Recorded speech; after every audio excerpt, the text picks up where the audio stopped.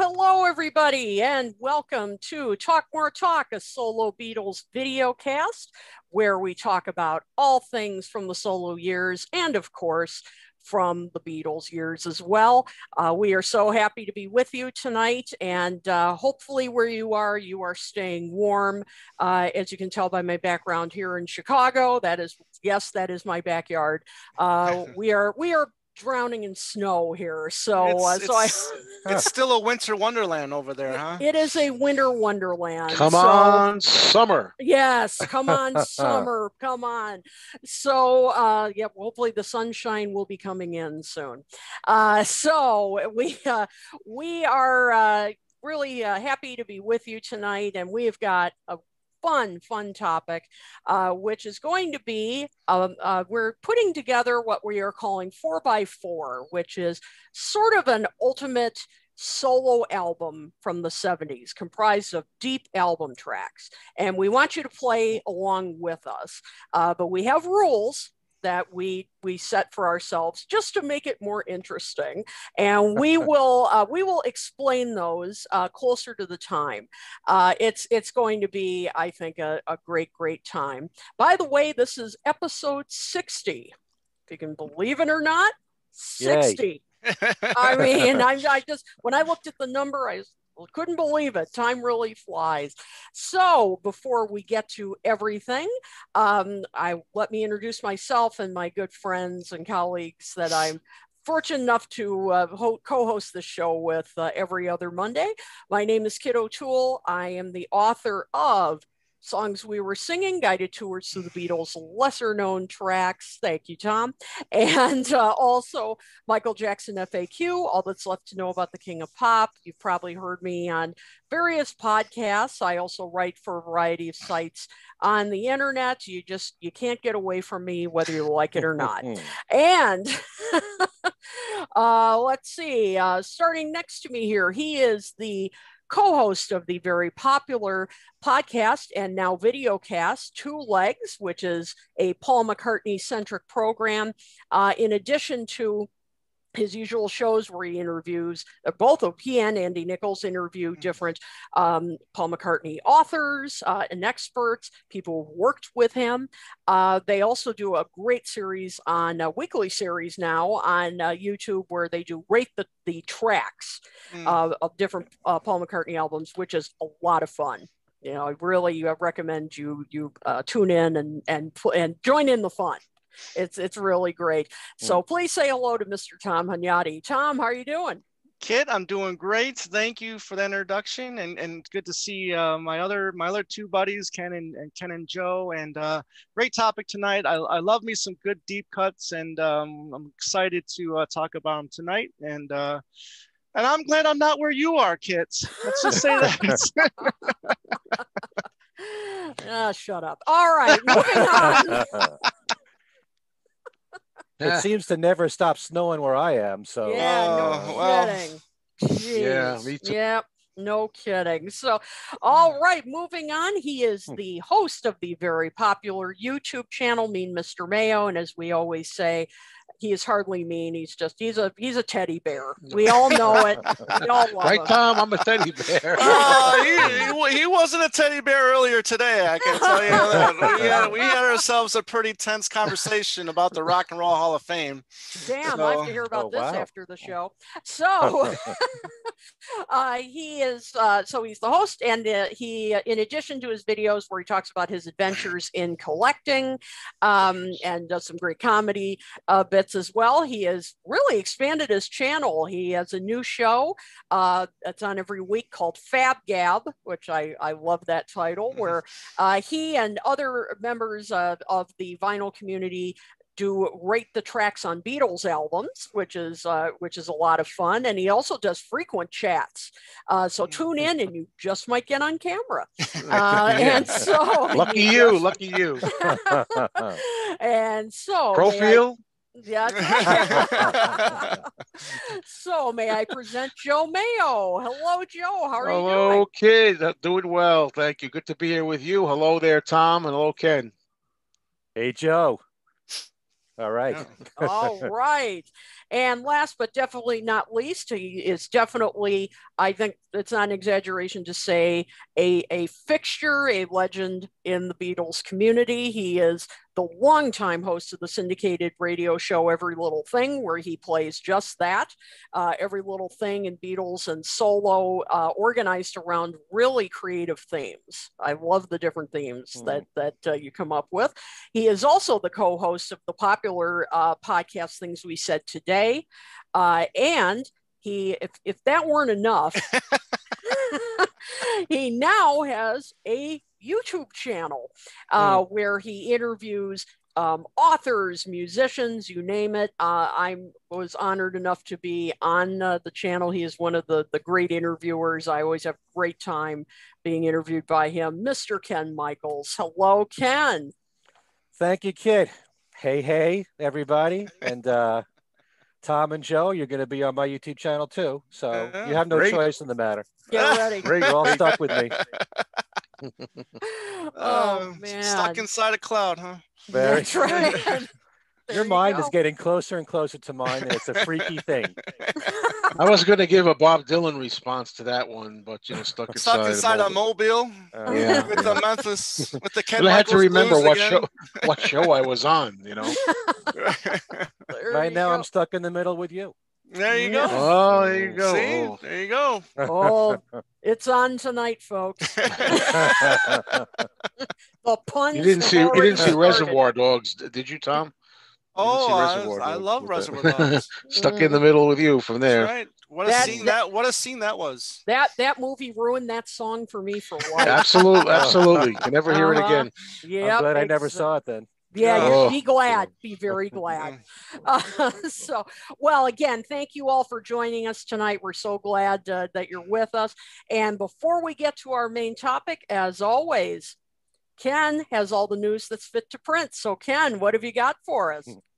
Okay. Well, first of all, it's getting more exciting concerning the Plastic Ono Band box set. First of all, a new video has been made for John's song Love from the album, and it premiered on YouTube on Valentine's Day. Aww. How appropriate. It features a collage of alternate takes and mixes of the recording taken from the box set, along with transcriptions of quotes from John and Yoko throughout the song. Now, March 4th is the date when an official announcement is supposed to be made on the Plastic Ono Band website. I have a feeling that's the date when you can pre-order the box set. But on the official John Lennon Facebook page, they are saying, and I think I mentioned this in our last show, that there'll be 159 new mixes, stereo, 5.1 Dolby Atmos on 2 Blu-ray HD audio discs, and on 6 CDs, plus a 130-page hardback book. And bestclassicbands.com is reporting that the release for the box set will be April 16th. Oh. So right. That is a date that we have to shoot for now. It's not too far away, 2 months away. So, if what I was saying before is accurate, thinking 2 months apart, then I would think All Things Must Pass would be in June. And then the Get Back film and probably the box set for Let It Be, late August. That makes the most sense. Also, as I'm sure Joe knows, I think Joe already did a video for this. Brand new Target exclusive is the Give Me Some Truth on vinyl. You don't have it next to you? I had it there all day. Now I moved it. Oh, I was thinking about going to pick it up, but then some guy had to go on live YouTube for 6 hours, and 6 hours. I couldn't get away from the damn computer. But but it's in opaque blue. So you had it, Joe, and you went with it. I had it and I went with it. Hey, if we have the money, easy come, easy go. That's right. The Lions and the Honeymooners are flying tonight, folks. More news here. A new book is coming out in August called Paul McCartney, The Stories Behind 50 Classic Songs, 1970 to 2020 by Mike Evans. It's an in-depth look behind 50 of Paul's classic songs after the Beatles. And the book includes session details, personnel lists, and chart data. From original inspiration to its final release for each song.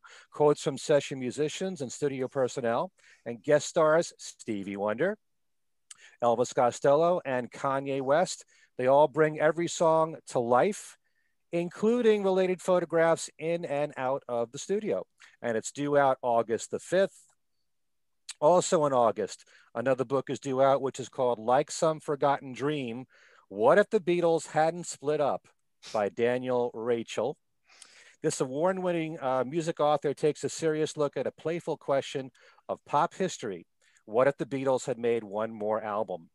Rachel examines the missed opportunities and misunderstandings that led the Fab Four's demise, and from the ashes, compiles a track list for an imagined final album. Some people think that our show tonight was what that was. Yeah. But it's not the same thing. No, it's not. I even got that mixed up originally. Now I got it. Based on years of research and strict criteria, Rachel suggests a thrilling alternative ending to the Beatles' legacy. The release date for this one is August 26th. And thanks to our good friend John Bazzini from the Beatles in Print, Together, and Solo for his information here. That's from his Facebook page right there. I have a few cover versions to talk about here. There's a brand new cover version of Silly Love Songs coming from one of my favorite musical duos, Marilyn McCoo and Billy Davis Jr. Oh, wow. And we know them best from being in the Fifth Dimension and also for their hits, especially in the 70s of You Don't Have to Be a Star. And I don't really know too much more about it. I know it's on YouTube. They're not saying anything about a new album or anything. I checked their website. It's not on there. But you can check out the recording. It's mainly Billy that's doing it. And the two of them still have phenomenal voices. I saw Billy does still sound pretty good there, and like you said, Billy does dominate the vocals on there, and you do get Marilyn towards the end with the counter vocals, like Linda would have done in the original. But she still sounds pretty good too. But I mean, as a cover, it was okay. Yeah, it's all right. Yeah, I'm happy to when anybody covers Beatles and solo Beatles. Oh, sure. I'm sure Paul is too. And the other camps, right. There you go.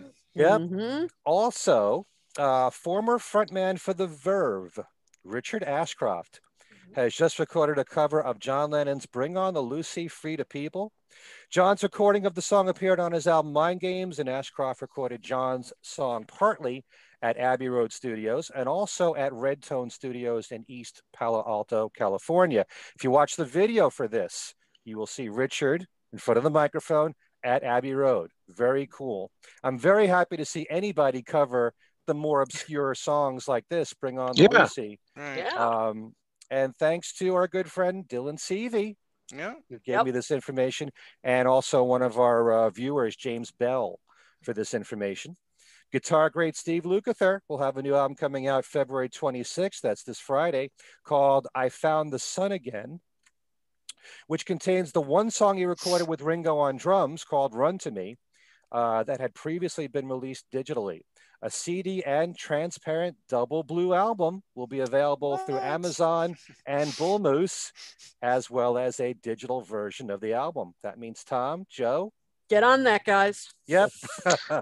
Get on the right thing. Do. Very good, Joe. God. We do have a few passings that we have to talk about here. First of all, the death of Mary Wilson, one of the members of the Supremes. In the 60s, they were the top-selling female group with 12 #1 singles in the U.S. They were certainly primary competition to the Beatles when it came to the singles charts. Really, the Beatles were #1, Supremes were #2. Yep. In 1964, they released an album called A Bit of Liverpool, which had the trio recording songs from British invasion artists, not just the Beatles, but the Beatles songs they covered were A Hard Day's Night, You Can't Do That, Can't Buy Me Love, and I Want to Hold Your Hand. They also recorded A World Without Love, which Paul wrote and gave to Peter and Gordon, and even How Do You Do It, which the Beatles recorded, yet because they didn't want it to be released as a single, as their first single, was given to Jerry and the Pacemakers. The Supremes also performed 8 days a week on TV shows Shindig and Hullabaloo. Mary was also a guest, most recently at the Fest for Beatle fans, Yes. where she looked great. You Yeah. know, I just saw a video of her that was posted that she made a few days before she passed. She's talking about all of her plans for this year and an album coming out that was from the 70s that hadn't been released before. I mean, this was totally unexpected. Shocking. Yeah. Sad. Mary Wilson died in her sleep on February the 8th at the age of 76. Of the three members of the best known lineup of the Supremes, the only surviving member now is Diana Ross. Okay. Did you want to say anything about that, Kit? Being the big Yeah, I Motown mean, fan? I just, I was absolutely stunned. And, Mary Wilson, while she wasn't obviously, I mean, Diana Ross, of course, was always the central focus of the Supremes.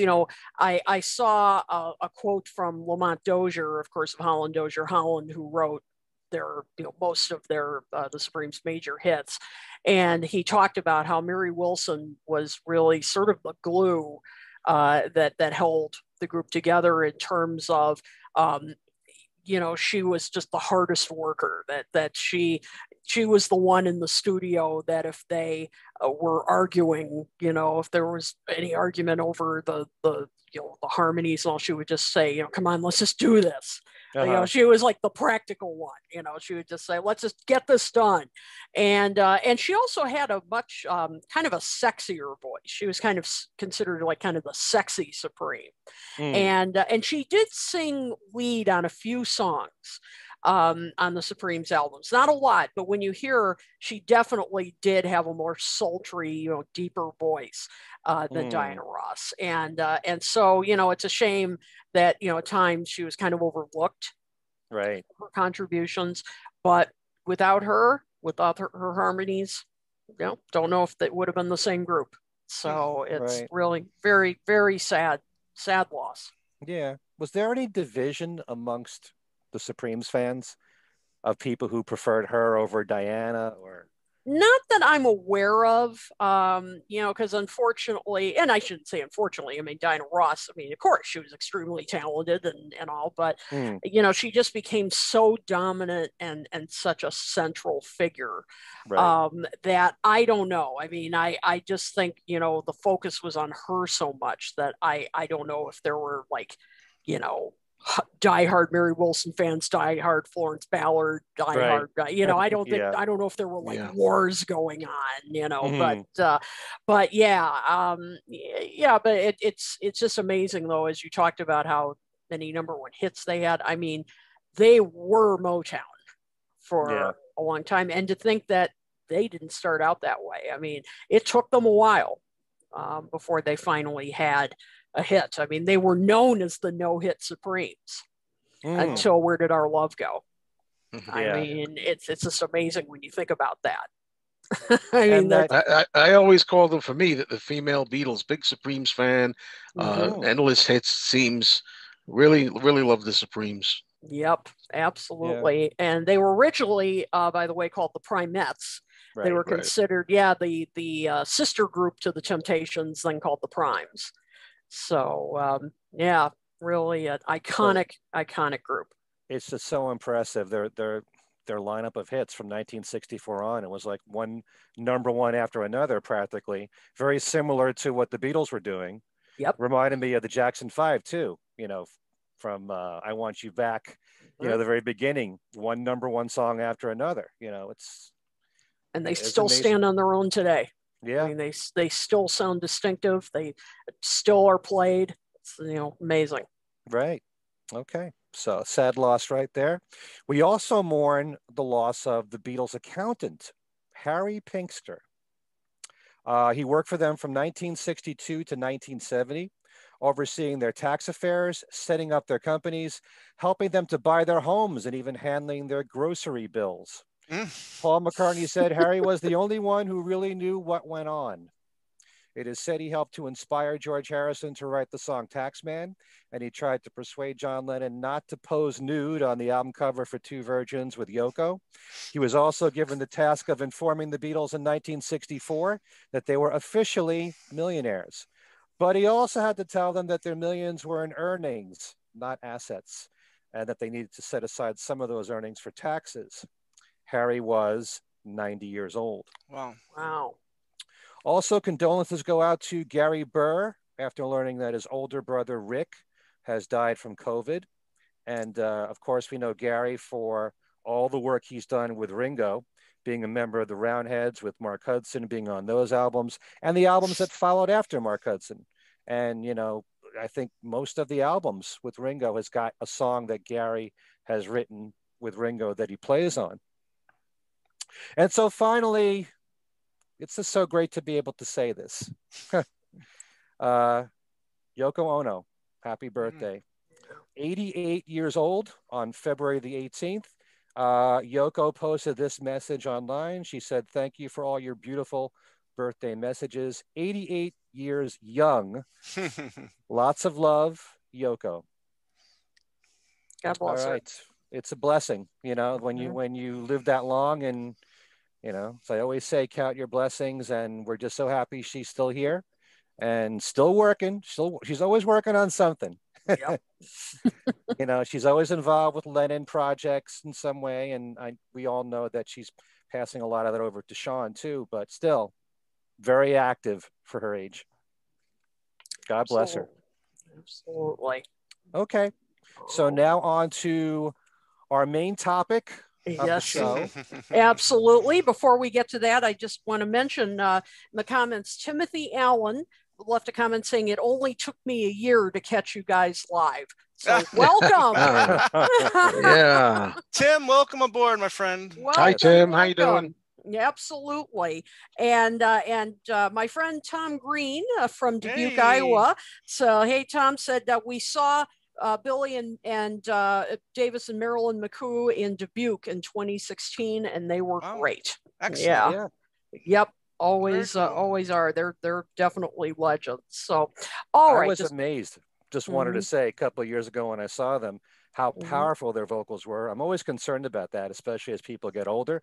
But man, they blew the crowd away. They really did. You know, certain songs like "One Less Bell to Answer," Marilyn McCoo was like, oh, so on top of her game. You know? She's an amazing vocalist. She really, really is. Didn't she host one of the from the 80s, a Solid Gold? Solid Gold. Was that what it was? Okay, Solid Gold. Sure, I remember that. Absolutely. Absolutely. And one more shout out here because he asked me to. Tony DeMeo said to give him a shout out because he's really excited about this topic tonight. So see, Tony, I said I'd do it and I'm doing it. Tony's been a loyal fan for a long time. Yes, so he has. Really appreciate you being here with us, Tony. You bet. Thank you for but all of course, the comments. Sorry, I didn't mean to interrupt. Oh no, go ahead. not as easy as you think doing this. Also, though, Tony, right? Very difficult. Yes, it is. Absolutely. So yes, indeed. So we are getting to our main topic, and as I said, we want you guys to play along. But there are rules. So, just briefly, as I mentioned, we are calling this 4x4, which is we challenged each other to put together kind of a compilation album. This is not a Beatles reunion album or anything like that. That's kind of a different thing.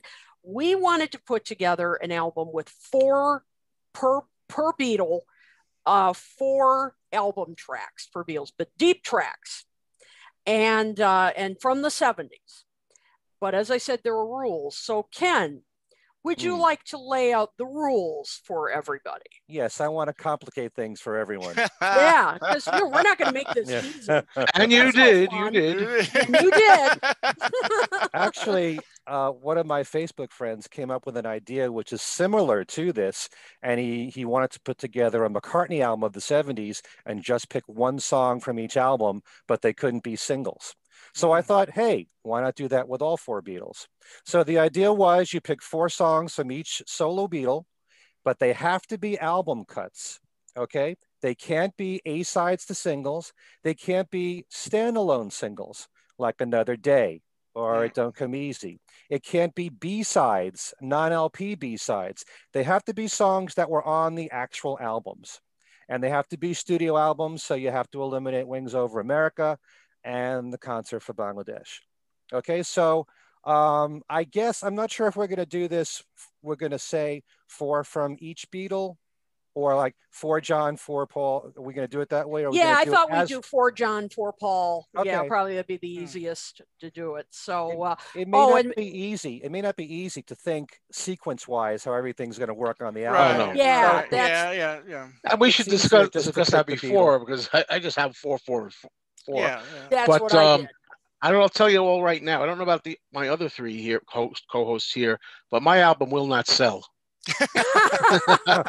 I don't very well. I don't. Fan. Right. I'm sure I'll buy it. Me too. I don't know. In the 70s, I mean, they were selling pretty good. They're up until when Ringo, in 76 for Ringo. But yeah, but we're looking at this too as if it was just like some compilation now putting together, right? It's not like it's not the Beatles if they made one more album together as a group. Exactly. This is not like a hypothetical reunion album or something like that.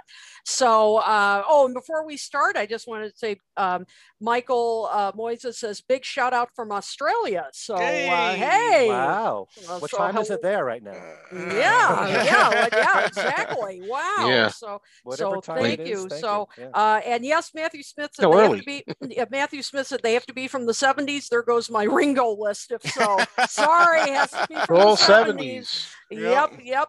Absolutely. So those are the rules, everybody. So as I said, we want you to play along. So yeah, let's go Beatle by Beatle. That's probably the easiest way to do it. Let's start with John, just for the fun of it. So we're going to each reveal the 4 tracks we picked. As always, we have no idea what everybody picked. Like, we are springing these on everybody spur of the moment. So you're going to get our shocked faces live. One more thing I forgot to mention. Oh, sure. Mm-hmm. You can't pick singles that were released as singles in the US or the UK. Right. Yeah. Yes. Okay. I can't expect everybody to know all the singles around the world. That gets way, way too complicated that way. Right. But for people that, follow discographies, usually know the US, and sometimes some people might know UK singles as well. Right. So the Italian single of Mrs. Vanderbilt and Bluebird will not count. Yes. Right. Okay. I predict we're going to have a lot of similar ones, but you never know. Might surprise each other. Yeah, you never know. Okay, so we're going to start. So we're going to. Michael Moses says it's 1:30 p.m. in Australia, by the way. Oh, excellent. Okay, so you're not up late. Good. Tomorrow, though. Tomorrow. Yeah. Tomorrow. Yep. That might be a so in a way he is up late, but Yep, but kind of. So anyway, but yes, thank you for tuning in. Really appreciate it. All right, so let's get to John, and as always, let us know your picks out there as well. All right, so Joe, let's start with you. What are your John picks? Okay, in no particular order or anything. First one, New York City. Off Sometime in New York City. Love that song. My favorite song on the album, probably.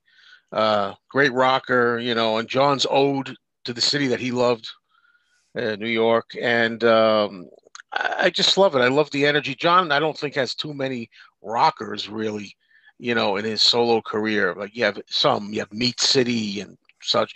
What You Got, maybe. But I really love New York City. And I also enjoy in it we get 2 solos. We get a guitar solo and a piano solo later. And every time I listen to it in the car, I kind of pull a John Candy kind of thing in. What is that movie with planes, trains, and automobiles? He's like playing the piano with the piano. So anyway, I love that song. That's my first one. Secondly, I picked the song that I always have trouble saying from the Mind Games album, I Sume Sen, which is the song, which means I'm sorry in Japanese. It's a kind of an apology plea to Yoko.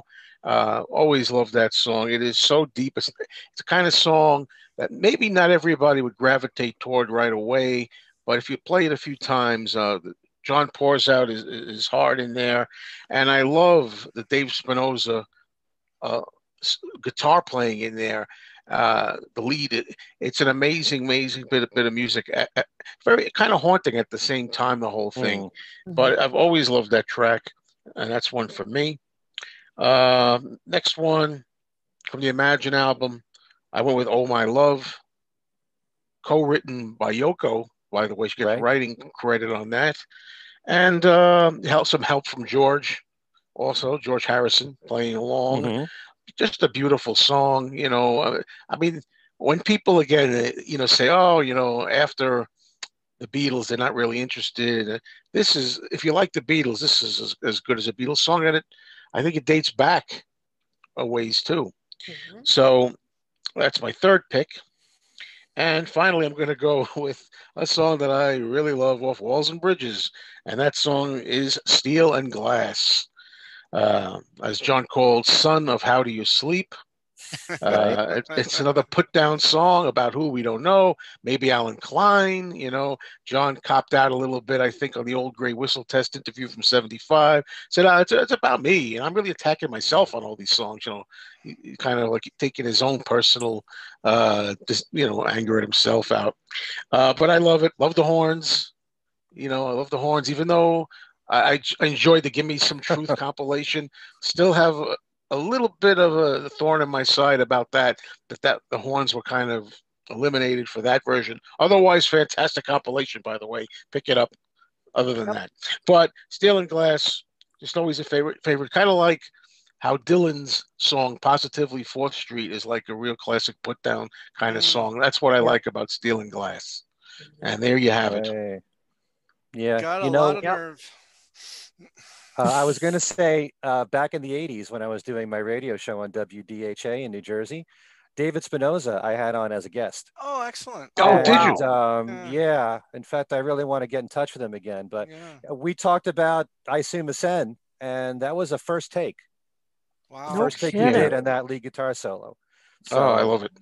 It adds so much to the song. It's so perfect. I wouldn't change a note on that. It gives you chills. I mean, I can hear it now in my mind. I love it. Wow. It's very good. All good picks. John was the easiest one, I think. Yeah. That was a little easier. That's true. So, all right, Tom, you got a hard act to follow. Oh, well, I don't know here. Let's see. I went with more of the lighter. I'm really more appreciating John's more mellow vocals, on the ballads, if you will. First one I picked is "Look at Me." I just love that song. Always have loved that song. Again, and Joe had this one, and "Oh My Love" is, as you are absolutely right. I think this is just as good as any Beatles song in their catalog. And wow, just everything about this song between George and John's vocals, and everything about this song is perfect in my opinion. And then sticking with the ballad theme from Mind Games, "Out the Blue," I will pick that for any list that I have with Lennon. Again, I've said that I always say that it was my wife's first dance at our wedding, and it's just a great song, a great story song, and it's musically I really love it too. And the one that's really picked up steam for me throughout the years, especially when we were talking about Mind Games not too long ago, the track "I Know, I Know."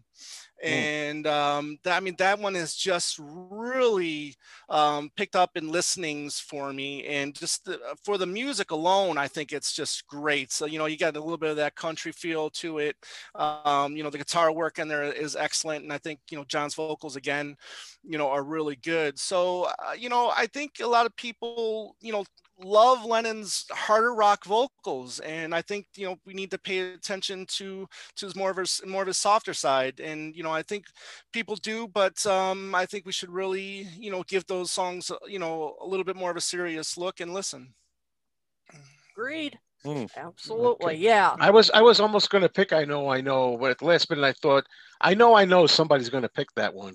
So And you were that's right. it. You were But right. Yeah. not just because it easily could have been on mine as well. It was a Yeah. very good pick, and I love "Look at Me" also. You mentioned Yeah. that. I always love to, Gorgeous. kind of a overlooked song from that album. I think at times Yeah, I think I so. like it Right. a lot. Absolutely. Yeah. All right, Ken, how about you? What are your picks? Well, first of all, I just want to say I'm glad to see that Out the Blue and I Know was included on the Give Me Some Truth compilation. Right. And Absolutely. over the years, certainly without the blue, I think more people are recognizing that song. It's really, risen in the Lennon catalog, and I'm happy to see that, being assessed that way. But in a way, it's a sad thing that John's, catalog was the easiest. It's only because it was the smallest to pick from. Right. But it's also difficult because his catalog is just so solid, song per song. I love all of them for different reasons. And I could just as easily put Out the Blue as in my 4 songs here, or I know. But I decided to go first of all with God. Yeah. And I Yeah. thought, how would it be if this compilation started Right. with that song, with him saying, "I don't believe in Beatles," and it's a right. statement. And here are the Beatles in the '70s putting out all this fine material on their own. It would be like, a statement in and of itself. And it's such a powerful song and the message of what John's saying. And of course, Ringo's drumming is amazing on that particular song. I also put, and I'm glad to see, probably of all the ballads that John did in the '70s that weren't singles, this one as an album cut is the one that people gravitate towards the most, and that's Jealous Guy. I think Jealous Guy is a classic. Everything about it, the whole arrangement, the whistling, everything about it is just so wonderful. And the piano playing on it is just top notch. The whole arrangement, it's as perfect a recording as you can get. I also put New York City in there because I wanted there to be some rocker, and that's such a standout rocker overall. One listen, and you should be hooked to New York City. And I also thought, give some attention to Nobody Loves You When You're Down and Out. I think that's one of the great album closers, although Ya Ya was after that, but I don't know if you want to count that. But it's such an intense song from John, the message in it and the whole arrangement with the horns and everything. And I know that he said that, he wanted to write a song that Sinatra might do. And maybe in the back of his mind, I can hear Frank Sinatra singing a song like that and then walking out in the distance, while the whistling is going on at the very end. Oh, yeah. If he's on stage, it could be a great closing number. And it's a very sad song, a very, bitter song, but, that's one of the many sides of John. Nice. And those are the 4 I picked. Yeah, Nice. Jealous Guy was in consideration for my list as well. I remember first time hearing it while I was at the no. I think the Imagine John Lennon movie was the first time I heard the song, and that was like my introduction to the solo Lennon. So I remember going out and on, buying shaved fish right after that. And then, I got the soundtrack to this that Christmas, and Jealous Guy was on it, and it was just like constantly played, in my basement. Yep. That's one of the great things about a soundtrack like that is that you get not just the hits, but those album cuts that make it far more interesting. And what was unusual about the Imagine John Lennon soundtrack is that it also included Beatles. Sorry. Oh. Sorry, just monitoring the show. I'm sorry. Oh, that's all right. Yep, I am too. So, Kit. All right. Well, these are all great choices. It's hard to follow up, but I'm going to try. So I tried kind of like what you guys were doing. I tried to balance it between like the rocking John, the romantic, and the reflective. I tried to balance all that out. So I chose Isolation from Plastic Ono Band. That's one of those, kind of like what you were saying, Tom, your reaction to like Jealous Guy. The first time I heard Isolation, I think it was in the 80s.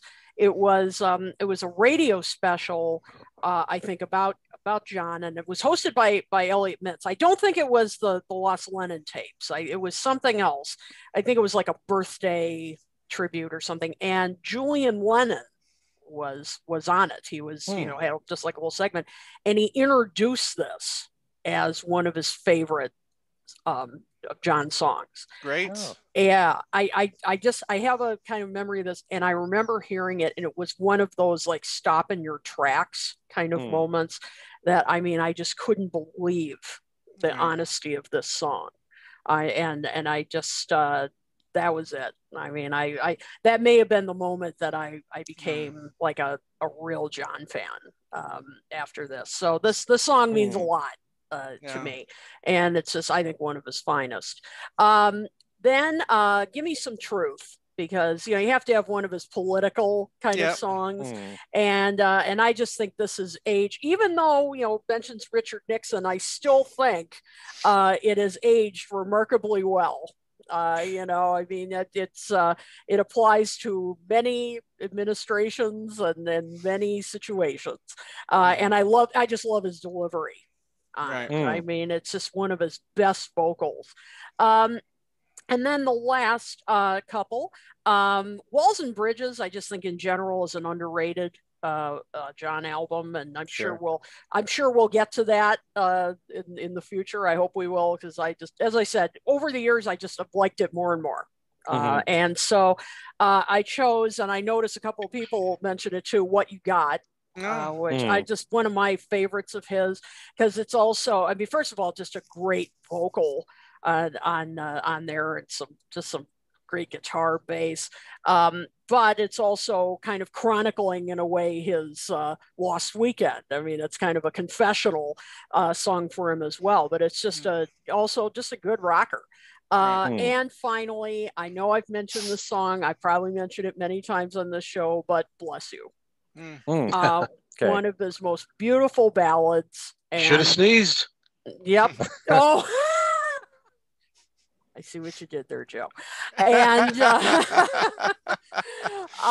but it's just such a beautiful song, and I think the vocals that John does on, has on that, they're just so tender, and it's just a kind of a vocal style that you didn't see enough on John's songs. You really didn't, and the lyrics on there are just just so special, kind of saying a message to whoever Yoko was with, to just to be love her and be careful with her. What a message. Kind-hearted, what a kind-hearted message. I just, that is such a special message, and so I've always loved that song as well. So so that's how I approach it. I tried to do one that showed all, not only great songs, but to show the different sides. Not bad. He was so good. He really was at explaining how complicated a relationship can be. Exactly. With so few words too. Yep. Absolutely. It's not only was it easy for John, but not only because he had the less amount of material, but he also, I think, had the least amount of singles as well. Especially that was the main thing. Especially from the albums, because you're looking at Plastic Ono Band, one single, Imagine, one single, Mind Games, one single. So it was a lot easier to pick, songs from his catalog. Yep, exactly. So that wasn't quite so hard. But now here comes a hard one. Paul. Holy cow, is this hard? Yeah. I pick one and I'm like, oh, damn, that was a single. Oh, shoot, that was a single. So that was, this was a tough one, but darn it, we're going to do it. So, all right, everybody, next is Paul. So share your Paul picks. So we're going to share ours. So Ken, why don't we start with you? What are your 4 Paul deep tracks? Okay. Well, before I mention them, I think this might also confuse people too, because some of the songs that we're mentioning, like "What You Got," for example, was a B-side, but it was a B-side from the album. Exactly. So Right. those it's can legal. count. Yeah. Yeah. Okay. Yes, it's legal. And I say that because my first choice here with Paul was a B-side, and that's "Too Many People." Too Many People is such a great album opener, and everything about it is so wonderful. Right. The vocals, the arrangement, the way it ends, how it suspends the way that it does with the lead guitar work and everything. Oh, it's classic McCartney through and through. That could have easily, to me, have been an A-side of a single for Paul, but I definitely think that's, there's so many great album cuts from all four of them. It's really tough. And then I'm also trying to consider what are my personal favorites, which may not be everybody else's. Right. Should I just go with maybe album cuts that were played on the radio that were in singles that more people might know? But in this case, I was self-indulgent, and I had to put "Little Lamb Dragonfly" in there because I just think it's such a gorgeous tune through and through. It's one of those songs, like I've said, where Paul has many different melodies that are all intertwined, and somehow it all flows so easily. And I just think it's a masterpiece. I really do. I wish that at some point in his career he had done that song live. It's just an amazing song throughout. And speaking of B-sides, believe it or not, 1985 was a B-side. Right. It was the B-side of "Band on the Run." I mean, in the come US, on. yeah. For anybody else, for any other artist, that would have been an A-side, but I had to put that in there. It's along with "Only Love Remains." I rate those two songs as my two favorite Paul songs post Beatles. 1985 is just, so catchy. I love the whole piano arrangement, everything about it, the harmonies, how it stops, picks up again. I just think 1985 is such a classic. So glad that Paul added that to his set list. And as much as I also wanted to put in something from the late 70s from Paul, I didn't, because I felt that I had to put "Beware My Love" in there. Because I remember so well when "Wings at the Speed of Sound" came out, and rock stations here in New York were playing almost every single cut from that album, from the different members of Wings too. And "Beware My Love" got a ton of airplay, and it's a great song that he did live during the Wings Over America tour.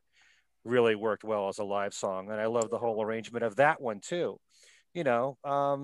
There are certain rock songs from Paul's solo career I wish he'd bring back into his live set. "Beware My Love" is one of those songs. I just think, and the harmonies are great on that particular one. So just thinking of it as one of the great album cuts when album rock was going deeper on McCartney. Whereas now you have to be grateful if they play anything from new McCartney. But "Beware My Love" I would definitely put in there. Yeah, it's really funny. There are certain songs, in fact, some people were been mentioning songs in the comments that, like "Jealous Guy." We're like, wait, that wasn't a single, because it's been played so much. I have it from another country.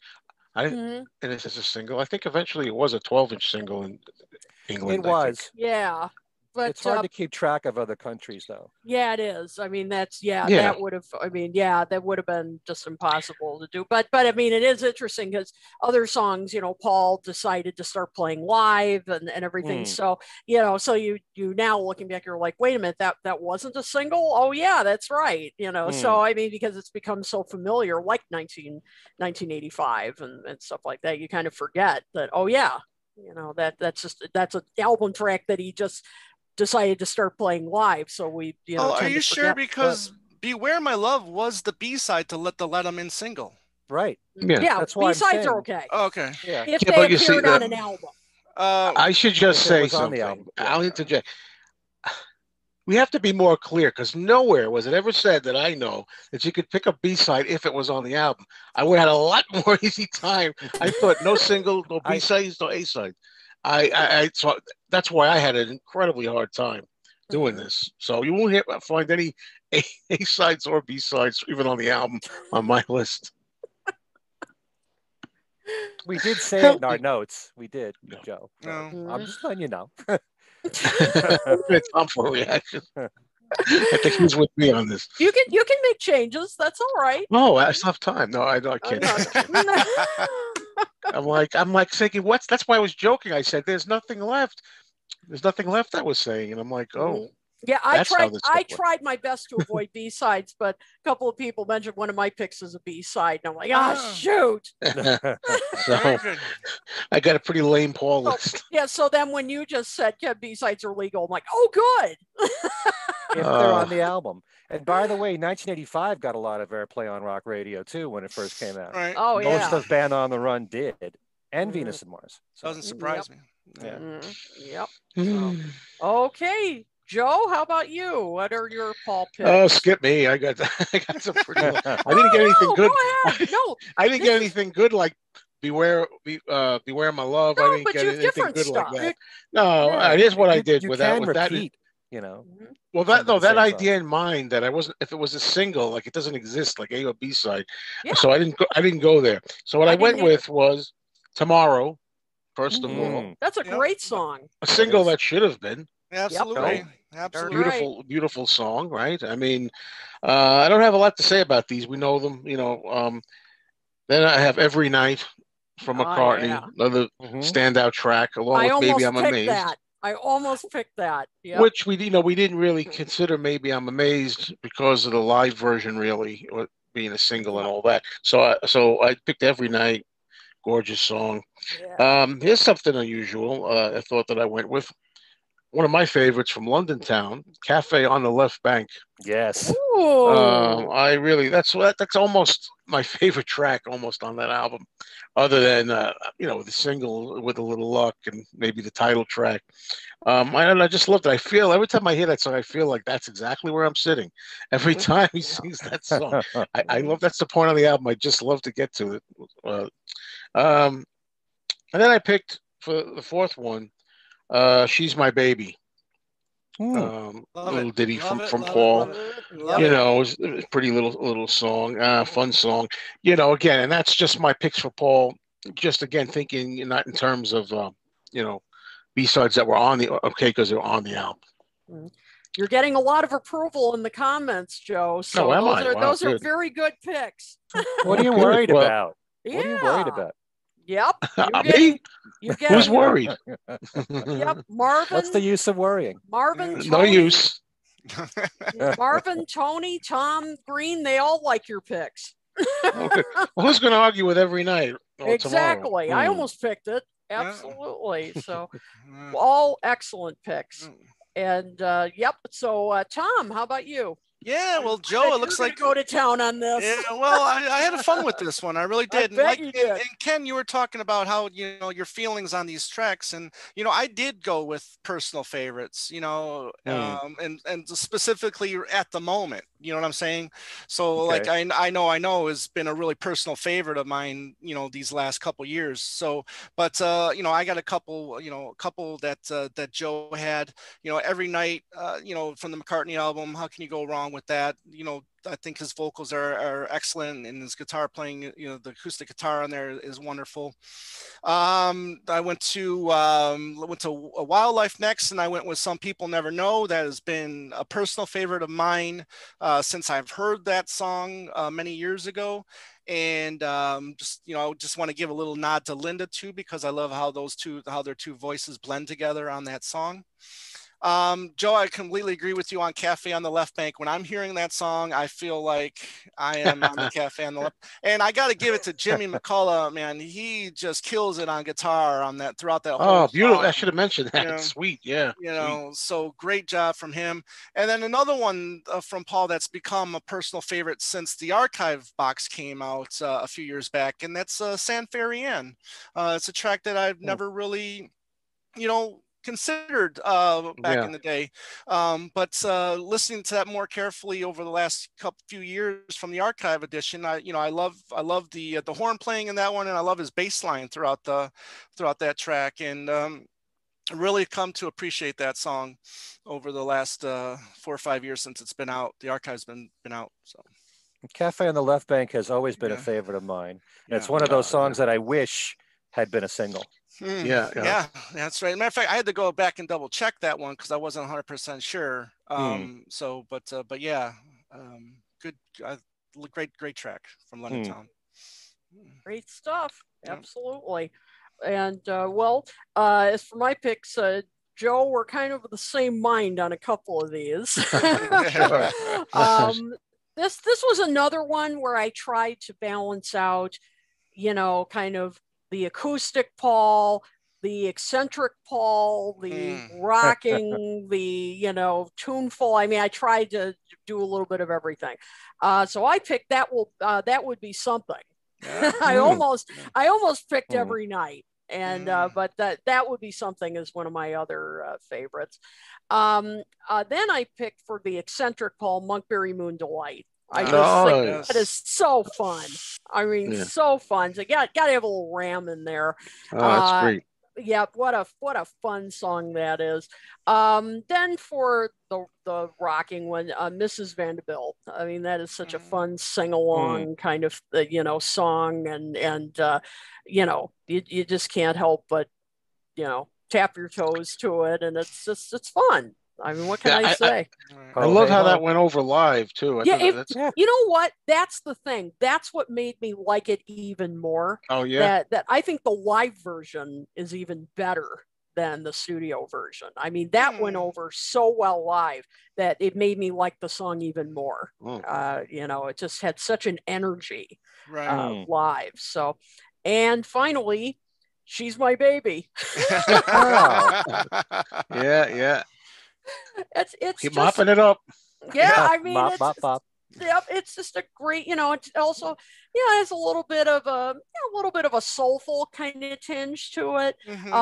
I've just always enjoyed that song. So yeah, when you said it, Joe, I'm like, another good bass line too. He has some really good bass lines in that on the Speed of Sound album. Yes, I agree, and so yeah, you really hear the bass on that, I mean, it's just a fun, one of his lighter tunes, but it works, and as I said, it's got a little soul in it. Always enjoyed it. So those are my so Joe, we were kind of a couple of those on the same wavelength there. So that's really cool. So yeah, again, just try to balance out his different sides. So all right, well, this should be interesting, George. I'm very interested to hear your picks and everybody's picks in the comments here. This was kind of difficult. I don't know about you guys, but for me, there were different songs where I think, this is it. And then, oh, damn it, it was a single, Yeah. I mean, it was really tough. So, all right, let's start with you, Tom. What George singles or not singles, album cuts did you pick? A lot of favorites. That's what I picked. George wasn't that difficult, to be honest with you. A lot of great tracks I could have picked that I love, but to started off run of the mill, just classic lyrics. I mean, we know the story, but sung well, written well, played well. One of my favorites from All Things Must Pass. Probably my second favorite song on that album. Second of all, a song that almost was a single but didn't make it. Don't Let Me Wait So Long, or Too Long. Sorry, Too Long. Yeah. Sorry. Again, it's just another fun little jam. Not much to the lyrics. Doesn't need to be very thoughtful, but musically, I think it's a really good, and it's catchy. And it's a really catchy song in my opinion. Arguably my favorite ballad from his solo career, Beautiful Girl. Another favorite of mine. That'll be on every single list that I do with George. And then another one that'll be, on my list for George. And I know I love Mayo's response to this every time, but Can't Stop Thinking About You is just. I didn't get a chance to talk about it during the extra texture. No, you didn't. Because my mic wasn't working, but it's working now, so I'll just say, can't stop thinking about you. Where has the Again, time gone? Right, exactly. Well, you look at the time. Yeah. Again, I love the organ or the keyboard playing throughout that whole song, whether it's the piano or the the whatever the keyboards. I love the playing, and it's so simple, right to the that point. it is. I like that part where it goes. I don't know the words exactly. When the night comes, I don't know. That's all. There, so I got it in, folks. For those who wanted to see my extra texture routine, I got a little bit in. There's no way I can mute him, is there? No. Hits. I can do that. There you go. We love you, everybody. We love you, Danny. We love you, Olivia. Oh man, Tom, this was really scary. Just as you were sharing your thoughts, Hudson Ranny just mentioned his and his choices, like as you were reading yours off, his were like identical almost to yours. Yeah, I mean, mentioned "Don't Let Me Wait Too Long" and "Beautiful Girl." Nice. Like just if you don't mind giving me, I want to direct people to Hudson, because Hudson is a young fan, and he just started his own YouTube podcast called I Know, a Beatles and Solos podcast. So check that out. Again, type in I know, and Hudson, maybe you can type in what the name of your podcast on YouTube, and everybody can check it out there. Nice. I'm glad he's giving attention to John's song there. Yep. By calling it that. Very nice. Yep. Love the title. So all right. Check that out. And Tom Brennan agrees with you as well, Tom, on Don't Let Me Wait Too Long and Beautiful Girl. So thank you. So wow, those are popular choices. So all right, just to be different, let's go to Ken. How about you? What are your choices? Okay. Well, first of all, Run of the Mill is one of those I really wanted to put in there. That's become one of my favorites. You could put almost anything from All Things Must Pass probably in this collection, but except the singles. Yeah. But remembering how radio was so over this album when it first came out and playing most of the songs. But one song they played a lot because it was so commercial and it wasn't a single is "Waiting on You All," which I would definitely put into any collection. So damn catchy. It really is. It could have been a hit. I don't, there could have been more than the two hits from Tim Allen agrees with you. I'm shocked that there was only 2 singles from that album. I would love to know the reasoning why they didn't release more singles from that album. Yeah. You know how much you can apply that logic to solo Beatle albums? Well, but specifically because it was a double album and it was so strong. I think the title track, All Things Must Pass, would have been a really good single as well, Okay. Well, I'm thinking of commerciality, if not for you, got a ton of airplay. Yep. Yeah. So much from that album could have been really hits. But even when you think about, Imagine only had one single. Exactly. Yeah, that's crazy. What's going on there? Red Rose Speedway only had one single. Yeah. Yeah. Wildlife didn't have any. Yeah. It should have had Tomorrow. It really should have. Yeah. Anyway, so I have a Waiting on You All, and just like you, Tom, Don't Let Me Wait Too Long. It should be part of the show, The Singles That Never Were. Yeah, agreed. And really, that could have been the second single right after Give Me Love. Very catchy. And like you said, Tom, very simple lyrics, very repetitive, but it just sticks in your head. Very it's catchy. so much catchy. I could have heard that on Top 40 radio. One of my favorites of George's entire solo career is The Answers at the End, which I think is a masterpiece on the Extra Texture album. I love the whole message in there, mixing the combined with, the preachy, the spiritual, with philosophical, which is what George does so well. I love the whole arrangement. There's a lot of Extra Texture that production-wise sounds like it could have been on All Things Must Pass. This real heavy sound, very piano-based. It's got a real spirituality to it, and that's one of those songs. I love, love, love The Answers at the End. I want to just interject and say, so do I, Ken.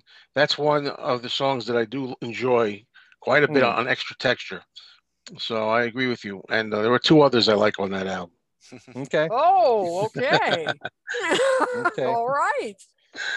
Just don't sing the ones that you don't like. I don't have to sing well. That's the beauty of it. And my final choice is one of the many great love songs from George's solo career, Your Love Is Forever, which I think is absolutely exquisite. So laid back, love the slide guitar work in it, you know, kind of like so much of what he's done on albums like George Harrison or Gon Troppo, you feel like you're on a tropic island. You're at the beach or whatever, and the palm trees are swaying. You know, I get that whole vibe from songs like that one. But it's just such a gorgeous tune. You know, can't say more about it. But Your Love Is Forever is one of his greatest all-time love songs. Good pick. Good. Yep. That. Absolutely, can't from a wonderful album too. Right. Yeah. And then again, George Harrison. with Living in the Material World, you know, going on the strength of Give Me Love, you know, being the only single from that album, and then that album being a #1 album, again, no excuse to not have a follow-up single. You know, it's ironic. You know, Give Me Love is a #1 single. How do you not have a second single after a #1? Exactly. The same thing, same time. Red Rose Speedway. Right. #1 hit with My Love. No second single. Right. Where is the logic? Yep. Crazy. Absolutely. So, all right, Joe, you're up. Yeah. Okay. Well, I wasn't going to put this one on the list because I knew other people would have it, and that is Don't Let Me Wait Too Long. Single that should have been. I said everybody's going to have this, but it begs to be a single. It was supposedly going to be a single. Right. Right. Oh man, that's a good one. So that's one. Second, Tom, I'm with you. I put Beautiful Girl. Gorgeous song, 33 in the third. Did that have its roots in Beatles days? I think it was an older song. All Things Must Pass. It had All Things Must Pass 70. Because it was earlier than that he was wanted to do something with that. So it's just a gorgeous song. So those two are already been mentioned. I'm going to go back to the self-titled George Harrison album. It's got so many beautiful songs on there. It's an album that I think is getting a lot more attention lately from the circles I'm in, and people are really appreciating it and rating it closer to the top of his albums. I think absolutely. With good reason. And I picked a track from there. I picked If You Believe from there because it's poppy, a little more movement to it. It's for George. Again, I was before I was saying John didn't rock out a lot in his solo career. Really, I don't think George really did. But this is a nice up tempo kind of song. I think it could have been a single also. It's a good choice for one. So that was If You Believe. And lastly, I went to the Dark Horse album of all places, and there's a number of songs I enjoy on there, but I went with Simply Shady. I love it. I almost went with that. It just, and even though his voice is rough on there, I don't know. Sometimes, I don't know. I enjoy Dark Horse, even though his voice is on the horse side.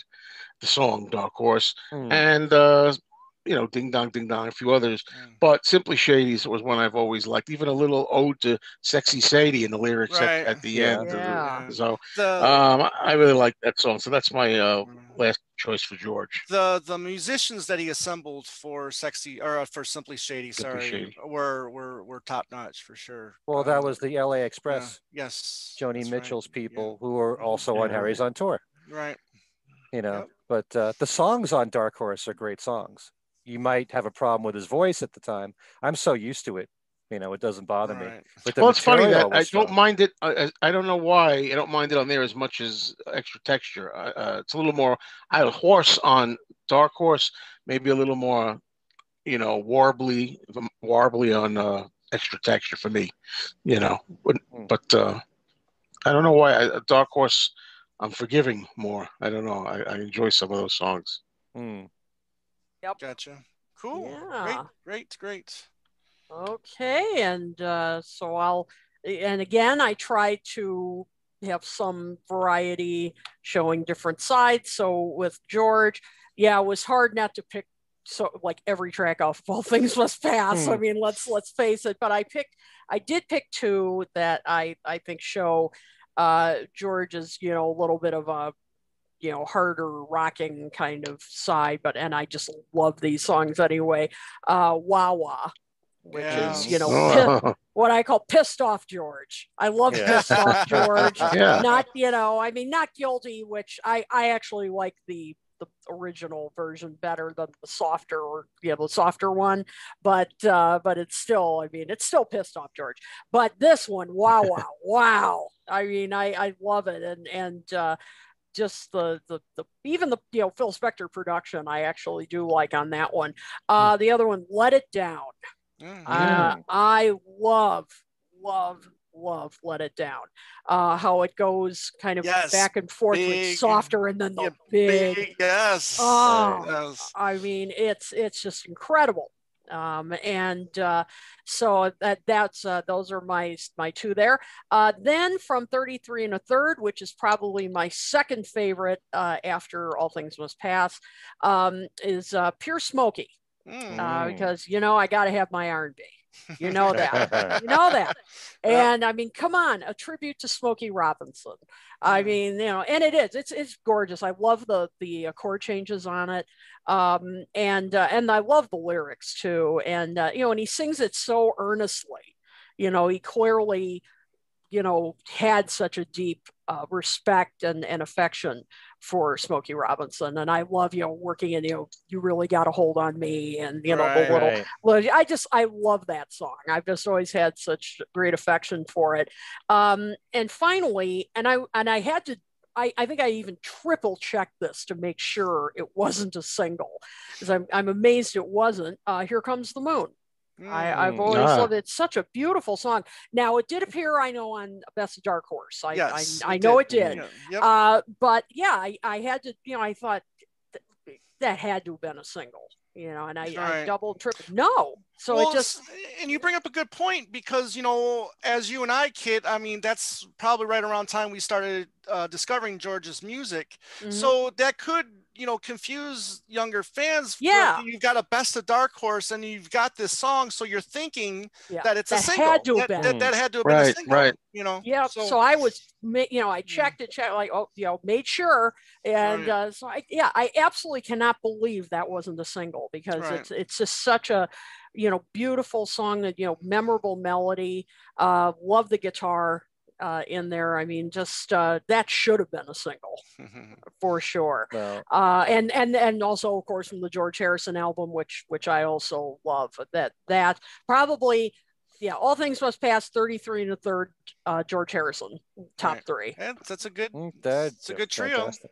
Yep. Yeah. I love all three. Those are my favorites. Absolutely. So, well, you bring up a great point, that, the material is so strong here. It's very difficult. So many of these songs we think could have made good singles. The thing is, if you follow the charts like I have, like with the George Harrison album, Blow Away was top 20. I wouldn't say that was a monster hit, but it was respectable. So should have been big. Should have been bigger. I agree. Should have been bigger. Yeah, but if the first single doesn't do extremely well, you don't expect the follow-up to do. But when you've got a #1 song like "Give Me Love," it's like, how do you not follow that up? It just, wow. Automatically, the second single would at least go top 40. You would think. Yeah, exactly. It gives it a chance, because you're bouncing off of something that you couldn't do any better than a #1 song. Yep. And by the way, I just want to say, Let It Down, great choice. Very complicated song if you're a musician, because it's loaded with, different certain changes. chords, like ninths and 11ths, not your typical chords, more jazzy kind of chords. But yeah, I agree. Yeah, that's a good point. It is. It's a very different kind of song. So very true. All right. Last but definitely not least, we have Ringo. And so, our deep Ringo tracks.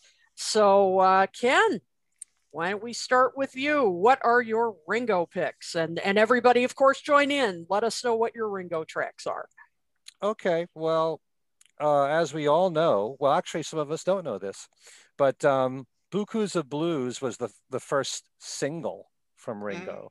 in the United States. Sentimental Journey never had any singles. And I thought it might be cool to pick one song from Sentimental Journey.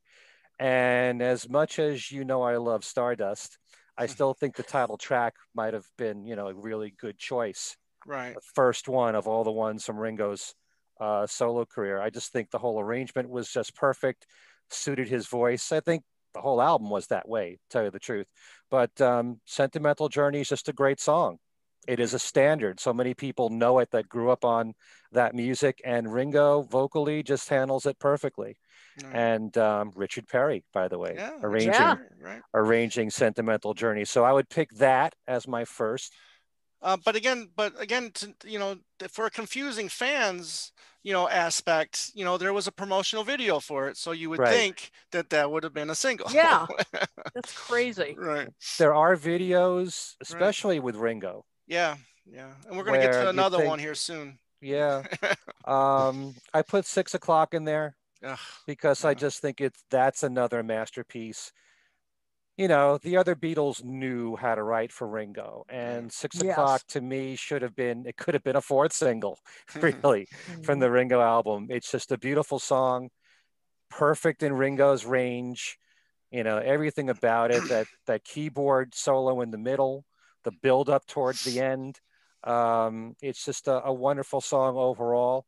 And, it's one of those ones, if you're more a casual fan or someone that really hasn't invested time in Ringo, you do want to know the songs the Beatles wrote for him. Yeah. And most people hopefully know I'm the Greatest, even though this is the same album. And hopefully they know Goodnight Vienna. And they know that George co-wrote with Ringo. But they may not know the songs that Paul wrote for Ringo. And 6 o'clock is top notch all around. Yep. And the harmonies with Linda, everything about that song is so perfect. I also put, speaking of which, we just said songs that had a video for which they weren't a single. You Don't Know Me at All from Ringo's Rotogravure, which was a weird one because Ringo was bald at the time. He showed off his bald.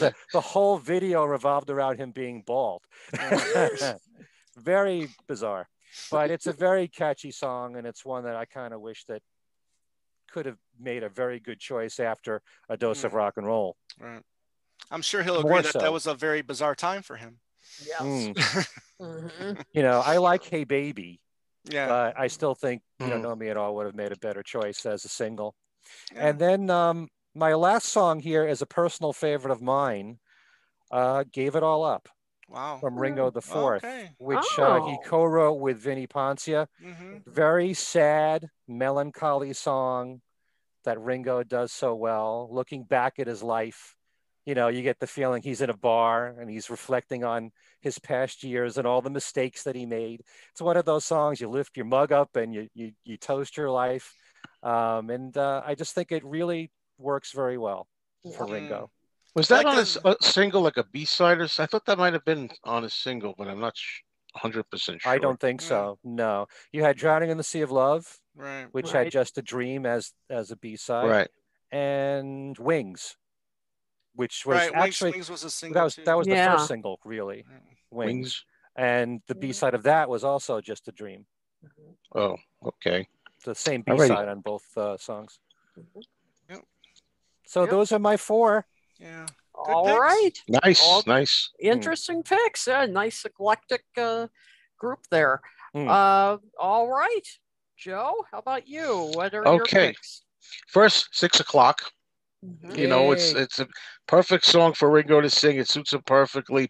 Paul knows how to write for Ringo, I guess, by now, would you say? And Paul and Linda together on it, it's a lovely song. And there's a longer version. I forget which one is on it. What has the longer version? The bonus. Goodnight Vienna. It was a bonus track. The bonus track, yeah.